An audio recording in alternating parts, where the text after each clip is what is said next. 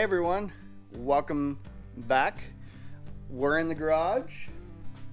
I got my work clothes on and it is time to start boxing this thing in and making it an actual camper. So since I brought it back, I widened the rear axle and I buttoned up a whole bunch of other small things, like I made a plate. Let's see if I can't. There you go. I made a plate right there at that intersection to help tie it in. And just a couple of other little things that needed to be addressed. And I figured I'd go ahead and do that real quick before I started building the rest of it. So I think now what we need to do, hey kiddo, my helper is helping me today. Now what I need to do is prep the frame rails for the floor. So I'm gonna bust out the grinder, get in there and start grinding it out so it's all nice and smooth, and then we'll drag the floor out of the back of the truck, lay it in there and see how it fits and get it buttoned down.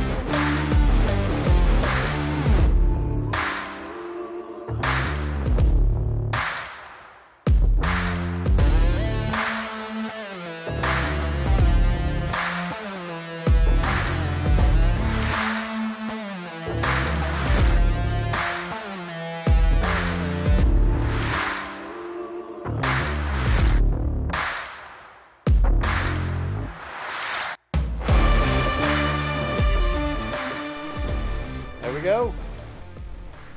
Floor is in. Now, I am going to go underneath and do some more welding on the cross bracing, just to help kind of tie it in, so then that way it won't sit there and make a whole bunch of noise, and just kind of help tie it in everything. I just want to do a little bit of stitch welding right now. I'll go back later and I'll really get in there and do a whole bunch more. I don't want to bore you guys with just stitch weld, you know. So I think the next thing that we need to do is look at building the front wall right here, and then we can look at doing the roof. So I think what I'm going to do for material, I sat in my garage for a couple of nights just thinking and thinking and thinking and thinking and thinking. And you know how it is. You just sit in a chair and you just stare at your project and just, you know, let the gears turn and just start kind of designing it in your head.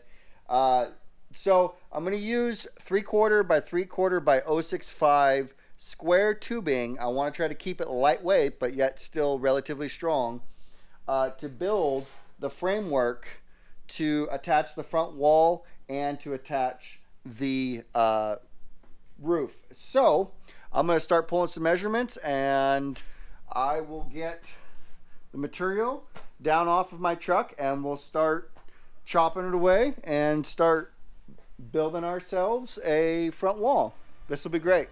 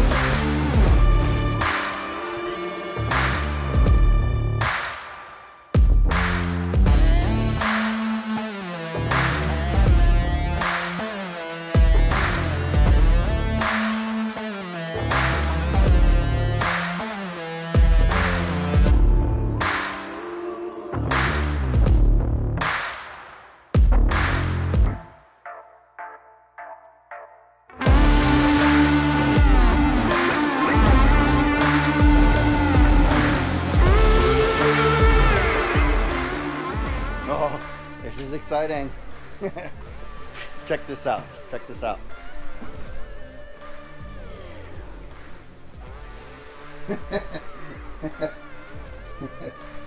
So, I'll kind of give you a little bit of explaining of what I've got going on here. I went ahead and decided to throw the panels in real quick, the side pieces, and these pieces right here.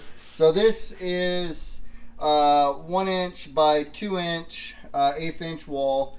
I've got those going directly down to the floor. That is going to be for the roof rack.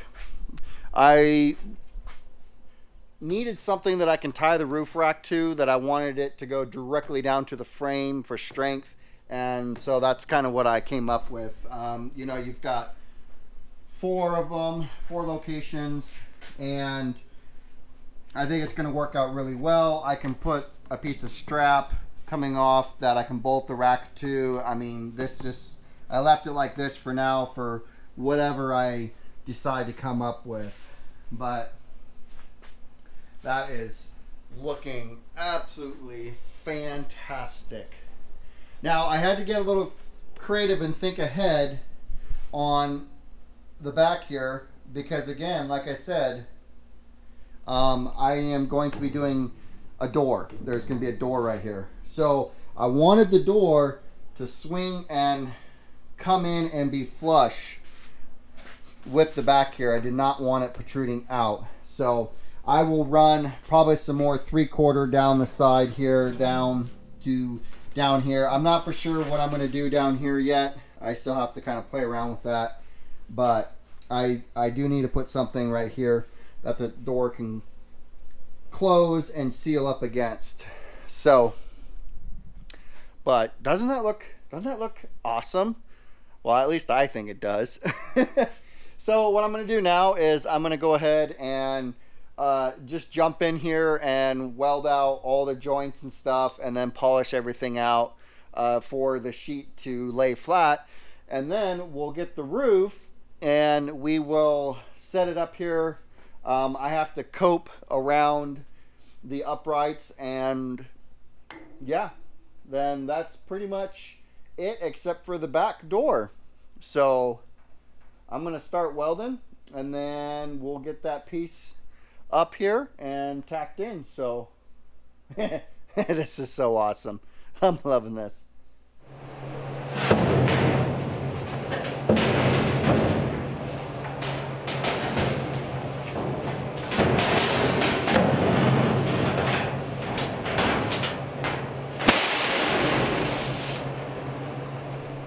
Ladies and gentlemen, we have a roof.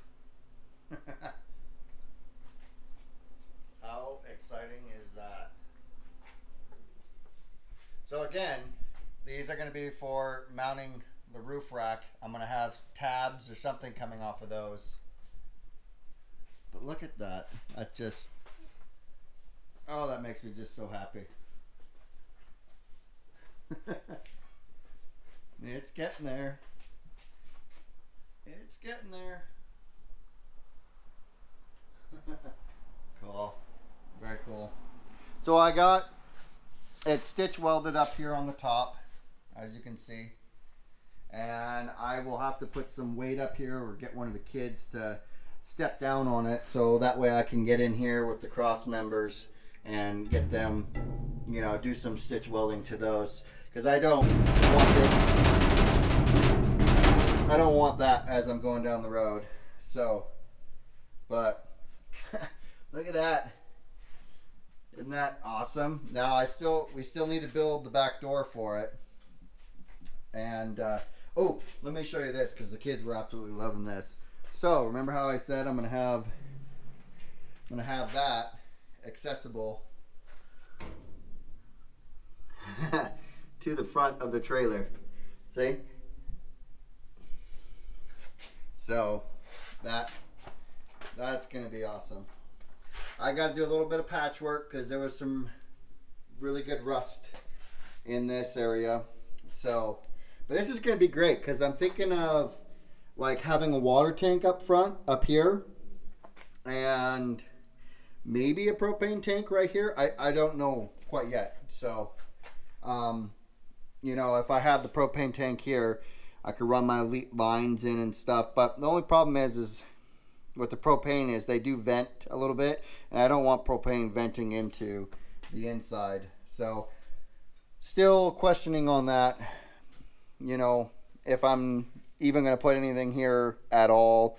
We'll see. I don't know. I might do something, put something on the door so that way it's not kind of in the way if I have to get in there real fast. So good place for a battery though. That would be a really good place because then I could still reach over it. So there we go. Yeah. This thing is going to be awesome. She's getting some weight on her though. She's getting some weight. I think I'm definitely going to have to put some shocks on it. Which is okay. I would rather to, I don't, you know, I want this thing to ride smooth, but I don't want it like, you know, just bouncing and whatnot. So I think I've got some shocks lined out. So anyways, I think next is we need to start figuring out a door for this. So yeah, finish out a door frame and then start building the door for it. So yeah, I'll get the tape measure and start doing some measurements and see what we can come up with. Stay tuned for part 2 of the camper conversion, where I build the rear door for the trailer, and I also found a perfect score for the trailer that will allow me to access my supplies a lot easier.